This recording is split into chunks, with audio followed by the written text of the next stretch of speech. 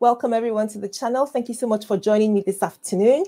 I'm Dr. Sylvia, your hostess, and this is AskAwayHealth live stream. Today we're talking about kidney failure, and more specifically, what are your risks of developing kidney failure and what can you do about reducing that risk? I know that kidney failure gets a rap as an old people's condition, but I'd like to turn that on its head this afternoon with you and show that pretty much anyone can develop kidney failure. And when you're young, there are a few things that you can and should do to reduce your risks of developing kidney failure. So let's get into it.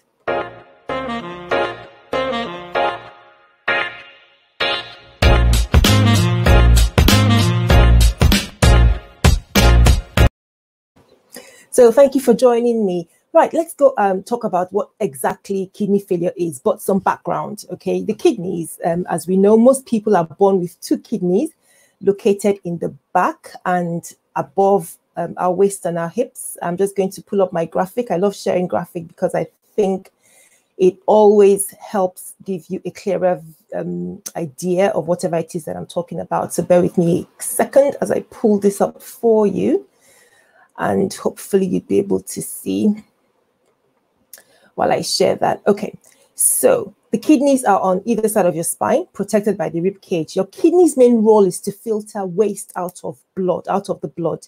That's its main job.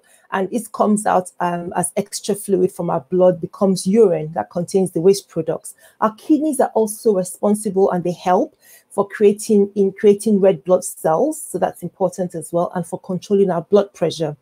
And our kidneys are responsible for helping to regulate electrolytes. Those are really important chemicals within our body and the type of nutrients within our body that helps to support the work that our cells are doing to keep us well in different ways, and also activates vitamin D. Now, we talk about acute and chronic kidney disease, and I'll talk about that in a little bit. But if you develop chronic kidney failure, it can progress without proper treatment. So if you don't keep it under control, it can progress and just continue to get worse. If a person's kidney function is very low, they would need dialysis in order to get rid of the waste because the kidneys aren't working anymore. And dialysis, as a very specialized technology or medical technology or procedure, can be a huge challenge to access in some countries where the healthcare systems and structures are poor. So it's essential that a lot of focus should be on preventing the problem of developing kidney disease, because it can be expensive to deal with, and it may not be available in terms of the treatment. Can be expensive, may not be available, can be challenging to live with the complications of kidney disease and kidney failure. So this is definitely one of those that it's better to prevent it if you can. Okay, so kidney failure, I'm just going to check back on the stream, make sure that you can still see me. Okay, now, so kidney failure is what we call it when the kidneys stop working. And this could happen suddenly, in which case you're talking about an acute kidney problem, kidney failure, or it could develop over a period of time. And this is when we call it chronic. This is when it's referred to as chronic. The thing about acute kidney failure is that when it develops, sometimes, and in fact, majority of the times, it can be reversed if you get treatment right away, and if you don't have any serious health problems at the same time. It is possible for the kidneys to go back to working normally. Chronic kidney failure develops after the kidney has received damage over and over again, lots of injury over and over again for one reason or the other. And so there is a decrease in kidney function that spans a period of time, and so it's not reversible. And that's what I meant by it progresses, especially if you don't pay attention to it. It is possible to control it. So if it develops and it's detected, and then you can control it over a period of time. But if nothing is done, it just carries on. Now, if you're talking to your doctor or your nurse about your kidneys, you might hear them talking about kidney function. And this is a term that we use to describe how well or how poorly your kidneys are working. There are different measurements that are used to grade kidney function. And when you're young and healthy, you usually have a normal kidney function. But as people grow older or they develop illnesses over time, then kidney function could reduce. Kidney failure can happen at any age. Don't get me wrong. It can happen in babies, to people who are very elderly, and everyone in between for different reasons. But the key focus for our stream today is looking at young people between the ages of 18 and 40 years who can actually do a lot to reduce their risk of developing kidney disease, because they think, oh, I'm young, I don't need to worry about my kidneys, but actually you should think about your kidneys. So we've talked about where the kidneys are. We know where the kidneys are. We've talked about what kidney failure means. And now I'd like us to look briefly at some of the symptoms of kidney failure. So let us just get in track and pull up some graphics here. Yep, so we're going to this stage, we're talking about the symptoms of kidney failure here. We've talked about what kidney failure is. So let me again share my screen with you, and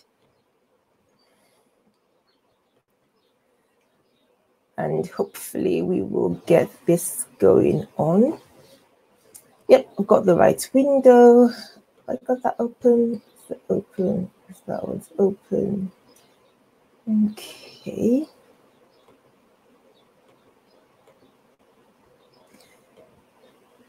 And sometimes when you have a technology meltdown, is this the right one? Yes, I've got the right one. So let me open this up now. Okay, so we're talking about the symptoms of kidney failure. I've got the right window, and hopefully that should be showing on your screen. So here are some of the symptoms of kidney failure. You might experience problems passing less urine than normal. You might experience swelling in your legs. Your ankles and your feet particularly start getting puffy because kidney failure causes your body to hold on to fluid. It can affect the skin. You could develop rash or itching. You could also develop chest pain and shortness of breath. Okay. Now, other symptoms of kidney failure. So I'm just going to change that and pull up the next one. Pull up the next screen to share with you, because there are other symptoms that could suggest. There we go. So there's that one. Kidney failure could also affect your stomach and bowels, in which case people might develop nausea, vomiting, stomach pain, or they might have experienced a loss of their appetite. It could affect your brain, and some of the symptoms that could you would experience in that case would be feeling very drowsy or tired, feeling just exhausted, getting confused, experiencing twitching of the muscles, seizures, or even developing or going into a coma in very severe cases. Generally, people with kidney failure may also experience nosebleeds. They may develop fever and joint pains. So you can see that there is a wide range of symptoms that a person with kidney failure could potentially develop. But what I think is really important to emphasize is that at the very early stage, there are no symptoms, or there may be no symptoms. Some people might develop the fatigue or exhaustion, but at the very early stage, there are no symptoms. And so it may be something that is detected when some blood tests are being done or some other things are being done, and the discovery that an individual has kidney failure then becomes apparent. Okay, so those are the symptoms. I just wanted us to have a quick look at the symptoms of kidney injury. Next, let us have a look, because this is all related to identifying your risk. If you can identify what causes, if you can identify what the symptoms are, if you can identify what causes is and your risk, then you're quicker, you can detect abnormalities quicker. So that's why I think it's important for us to look at this. So we're going to look at next at what could make you develop kidney failure. What are the causes? In other words, what are the causes, the things involved in people developing kidney failure? Now, I think I have some more graphics about this. So let me see if I can pull them up to show you as well. Right. So I shall share my screen again. And okay. So we're going to be talking about what people could develop when they have kidney failure. And I think it's really important to just separate it quickly, as we did earlier: acute kidney injury and long-term or chronic kidney failure. When a person develops acute kidney injury, it could be to do with the blood flow to the kidneys stopping, or damage to the kidney, or a blockage to the kidney. Okay. Now, if somebody experiences a condition where the blood flow to their kidneys is stopped, they might develop very low blood volume as a result. So they've, for example, a road traffic accident and there's excessive bleeding. That's one reason or one way blood flow can stop to the kidneys. But more commonly, what people would experience is having excess vomiting or diarrhea. So they develop gastroenteritis. And, you know, I talked about kidney failure can happen in children or in babies. Well, this is one common reason that it could develop if it's not picked up and treated quickly. But grown-ups or adults can also develop excess vomiting or diarrhea, leading to dehydration. All this will lead to reduction in the blood flow to the kidneys, which can lead to kidney damage. Another reason, or another condition where the blood flow to the kidneys goes down, is when the heart is pumping out less blood than normal. And it can happen in a number of different organ failures, like heart failure or liver failure, or even when there's very severe infection like sepsis. So other conditions where people could have their blood flow to the kidneys being halted or reduced can happen when there is an inflammation of the blood vessels, or certain medicines. Medicines are a very important factor, whether they are tablets or solutions or creams, whatever. There are some medicines and drugs that are particularly potent to the kidneys, and they can either affect the kidney directly or affect the way the kidney functions. So some medicines can affect the blood supply to the kidney, like anti-inflammatory medicines, ibuprofen, or even some blood pressure treatments can affect the blood supply to the kidneys, and some could even cause unusual reaction within the kidneys. So we're still talking about the reasons why there could be a sudden interruption to the kidney failure. That's an acute kidney injury. So another reason could be what we refer to as a disease of the kidneys. So there might be, an example is something called glomerulonephritis. It's a condition that can develop in the kidneys, and that can result in damage to the kidneys. Other causes would be, again, reaction to some drugs like the anti-inflammatory medicines, but chemotherapy as well can be toxic to the kidneys, and some antibiotics. Having some types of infections, developing blood clots or cholesterol deposits, as well as liquid dye used in some types of x-rays, can also be toxic to the kidneys, lead to kidney damage, and result in an acute or sudden failure of the kidneys. Right. Now, another factor that could become a problem when you're talking about developing acute kidney injury is when there is a sudden blockage, or something develops that blocks urine from leaving the kidneys as it should do.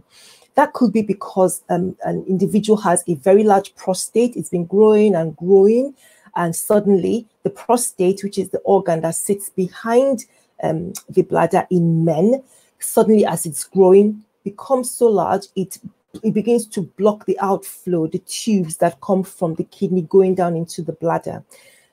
Enlargement of the prostate is an aging process in a lot of men. So it could be that it's not because of cancer, it's just that the prostate is growing bigger, and it gets to the point where it's so large it causes a blockage. That could develop suddenly and lead to kidney injury. And so can conditions like ovarian cancer or bladder cancer, because again, as they grow, these are all organs that are within the pelvic area. As they grow, they could cause pressure or cause blockage on the tubes, the urinary tubes running from the kidney down into the bladder. Other things that can block urine flow from leaving the kidneys are kidney stones, or even developing blood clots. So these are the possible things that could develop if somebody, if there's sudden loss of function of your kidney. These are the problems that could lead to that situation developing. Now, let's have a look at what could cause long-term developing chronic kidney failure. So that's the long-term kidney disease. Now, it's important because these are the ones that you really want to look at. if you think about it, the examples that we showed that could cause acute kidney injury, many of them you may not really be able to do much about. Sure, you can avoid using certain medicines, but there's some of those conditions that you may not be able to control. If somebody is involved in a road traffic accident, or they develop heart failure or certain severe infections. So those are some of the causes that can lead to acute kidney injury. But when it comes to chronic kidney failure, there are conditions such as high blood pressure, because over time, having high blood pressure can put strain on the small blood vessels in the kidneys, which will then lead to the kidneys not being able to function properly. Another condition is diabetes mellitus, when there's too much glucose in the blood, which again can cause strain on the kidney mechanism. So it affects some of the tiny filters. Remember that we said the kidney is one of those organs that gets rid of waste, and it has little filters within its structure. So having too much glucose in the blood can damage those filters and lead to kidney damage. Another cause is high cholesterol. High cholesterol. This buildup of fatty deposits in the blood vessels that are supplying your kidneys, and then makes it harder for them to do their job and contributes to kidney failure. Kidney infections also comes into play here, because we talked about them in acute kidney injury, where they can cause problems, but disease or infection of the kidneys and having them repeatedly and not being properly treated, or just going recurrently, can also contribute to long-term kidney disease. And if you want to know some of the causes of kidney infections, we do have a short video on that topic, which I think just released a couple of weeks ago. So make sure you can have a look. I'll put it in the description box below, because there are some preventable causes of recurring kidney infections or bladder infections.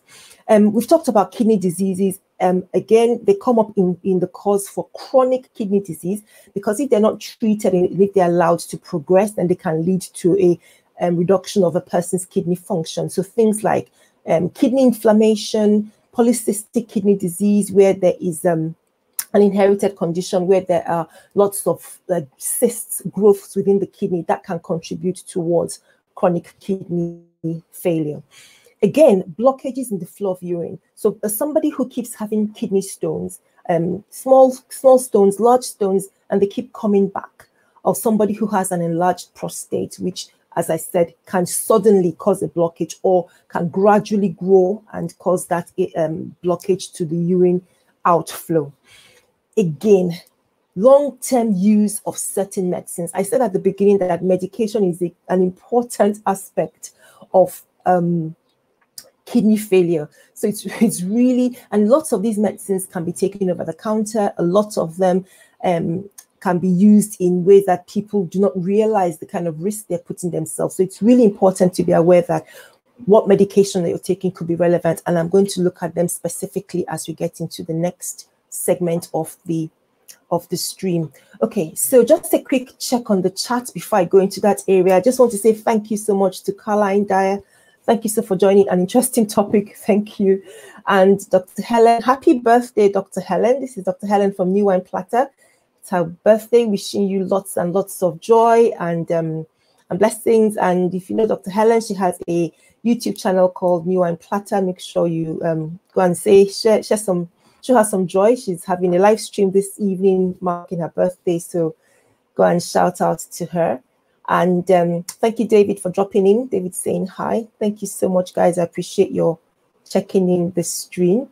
Right, so we're going to carry on talking about we've just finished talking about this. I need to coordinate my I need to coordinate my graphics and my yeah, so just a summary of what we've talked about already. So causes of chronic kidney disease, high blood pressure, high cholesterol, kidney infections or kidney diseases, blockage to urine flow, and some drugs. Okay, so that takes us nicely into the meat of the matter, if you like. How can we reduce the risks of kidney failure? What are the things that we can do to reduce our risks of developing kidney failure? So I'm just going to pull up another graphic, as you know I love to do for you. let's pick this one up now. And which screen are we sharing? So it is going to be that one, and we're going to share this one. Okay, fantastic. I'm just going to let this play on, and then, okay.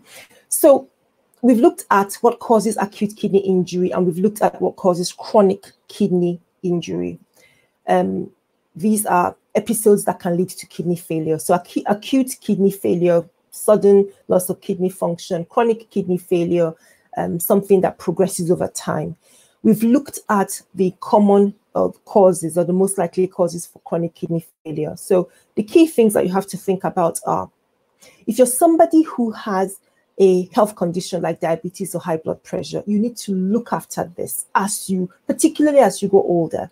If you are diagnosed with high blood pressure and you're told that you need to take medication to control your blood pressure, please remain on your medication. Don't just stop them without speaking to your doctor. Again, I do have a video looking at common reasons or issues around stopping your blood pressure medicine. So please check that out, because I think that helps to shed some light on some of the issues around taking blood pressure tablets every day and some of the difficulties that people could have. The same refers to a condition like diabetes. It's really important that it's managed carefully. These conditions mean that you would need to have medication. Sometimes it could be tablets or it could be injections in the case of diabetes. But it also means you need to have monitoring. So you need to have your blood pressure and blood sugar checked regularly. It's important to work with your healthcare providers so that you're meeting the recommended targets, because you may not feel ill while all this monitoring is going on. But it's important to remember that when we looked at how high blood pressure causes kidney failure and how diabetes causes kidney failure, it's because of a long-term effect on the blood vessels, the tiny blood vessels going to the kidney, and because of the long-term effect of the glucose on the kidney filters. So you may feel fine today, but not realize that because you're not complying with your treatment, there's a likelihood of getting kidney failure in the next 10 or 15 years. That's why it's important to have this discussion now. Another thing that's really important is stop smoking. Smoking increases the risk of heart disease, high blood pressure, heart attacks, strokes, all of which evidence, research, and studies have shown are linked with a higher risk of chronic kidney disease. So there's nothing positive or good to say about smoking and kidney disease. It is clearly related. So if you're somebody who's in the habit and you're thinking, okay, you're in 30s or your 40s, it could affect your blood pressure and it could definitely lead to developing kidney problems. The next thing that you should look at in terms of reducing your risk of kidney failure is a healthy diet. A healthy, balanced diet can reduce your risk of kidney disease because it contributes towards keeping your blood pressure and cholesterol. Remember, we talked about cholesterol being a factor in chronic kidney disease. Well, this is one of the reasons, apart from blocking the kidney itself, but it can also contribute to heart disease. So keeping your cholesterol down not only means that you're not having cholesterol deposits, but that could block the blood vessels to your kidney, but it also reduces the risk of high blood pressure. So you can see how these things are connected. So healthy diet is another key essential action to keeping your risk of kidney failure down. Next, manage your alcohol intake. As with smoking, drinking excess amounts of alcohol has been shown to be associated with kidney disease. Okay, it can cause increased blood pressure and affect cholesterol. Some people think that alcohol doesn't contribute to weight gain. Actually, alcohol is a very high source of liquid calories. So it's really something else that's important that could have an effect on kidney failure. So it's important to manage your alcohol intake. The recommended is to keep under 14 units a week and spread the drinking. So if you're somebody who does take up to 14 units, don't take your 14 units in one night or in one day. Spread them out. Try and keep a couple of days in between. So for example, if you're having 4 units on a Monday, and then you split the rest of the 10 units or 5 on a Wednesday and 5 at the weekend, but not to have a bender on Monday and a bender on Tuesday and a bender on Wednesday, or the whole 40 units in one night. All that is just a quickly moving towards the level of really bad liver problems, and can contribute towards heart disease and kidney failure. So lots of problems there. Another point is to exercise regularly, and the benefits of exercise is on the other conditions. Again, it reduces your risk of developing high blood pressure. It can help to keep your weight under control, so you're less likely to develop diabetes as well. So overall, it will reduce your risk of developing kidney disease. Now, painkillers, herbal medicines, bleaching or toning creams. I left that to the last because I think this is a really big issue. Please be careful with medicines. Medicines like ibuprofen, naproxen, anti-inflammatory drugs can be toxic to the kidney itself, and they can affect the blood vessels that supply the kidney. So a couple of ways in which some herbal preparations, particularly when they're being made up with things that we're not sure of the constituents. So if you don't know what it contains, many of these drugs could have very potent damaging effect on the kidneys. There is a popular herbal medicine called agbo that is taken in Nigeria, where I'm from originally. And while there are some health benefits towards using this herbal concoction, sometimes it can be adulterated because it's not standardized, and so we don't know exactly what items are going in what quantities across the board. You might have some people mixing up all sorts of things and coming up with agbo, and another group of people mixing up something else altogether and saying this is agbo as well, and causing problems because nobody knows exactly what's gone into it, because it's not being standardized, because it's not being regulated. The possibility of using certain herbs that could be damaging to the kidneys and has been shown particularly in young people to contribute towards kidney failure. It's a very strong possibility. So if you're somebody who is in the habit of using herbal preparations, please check them. Make sure that you're taking them from somewhere that is reasonably trustworthy. Better avoid them if you cannot be certain of that. Avoid taking herbal preparations if you're already on prescribed medications. Always have a discussion, have a dialogue with a healthcare provider about the safety of. I've given just an example of one that I know of, but there's so many different types of herbal preparations around the world. And while I agree that some of them can have some benefits, I also want to sound a note of warning for people who take them without realizing that they could cause significant problems. And bleaching, or well, the other for them is toning creams. That's a cute way of describing them. But basically, these creams that contain mercury, which itself is a toxic agent to the kidneys. Now, they've been banned in many countries where you have very strong healthcare systems and very strong regulation, but they are still used, produced and used in a lot of countries. And using these creams to such an extent, they can be absorbed into your blood. If they can be absorbed into your blood, they can find their way to the kidneys, and that is how they cause kidney damage and can lead to kidney failure. And there are some people who practice using these so-called toning creams on babies. Creams like bleaching creams or toning creams or steroids have no business on baby skin, please. Outside of the recommendation by a doctor, for example, to treat certain skin conditions with steroids, please do not put anything like bleaching creams or toning creams on your baby because you want to try to tone up their looks or whatever the excuse might be. Because, and this is a fact, and this is something that we have observed, can lead to kidney failure. So, my friends, I'm going to leave it here because this is what I wanted to reference about kidney failure. These are the key things I wanted us to take away. Age increases the risk of kidney failure. That's true. I'm not saying that's not the case, but we are getting lots of younger people developing kidney failure while they're much, much younger. And so looking at some of these activities or some of these points that I've brought out, I think is really important to help us reduce the risk of developing kidney failure. So I'm just going to have a quick check on the chat to see if anybody has any questions. Let's have a look here. Okay, that's great. So thank you so much to everyone for checking in. I appreciate your saying hi. And next time we're going to be looking at more at-risk conditions. So make sure you keep a date with us on next Friday. Live streams usually around 2 o'clock or 3 o'clock. I always try a time on the notifications, so just make sure you look out for that. Now, on AskAwayHealth, we talk about health conditions, wellness topics, things that will hopefully help us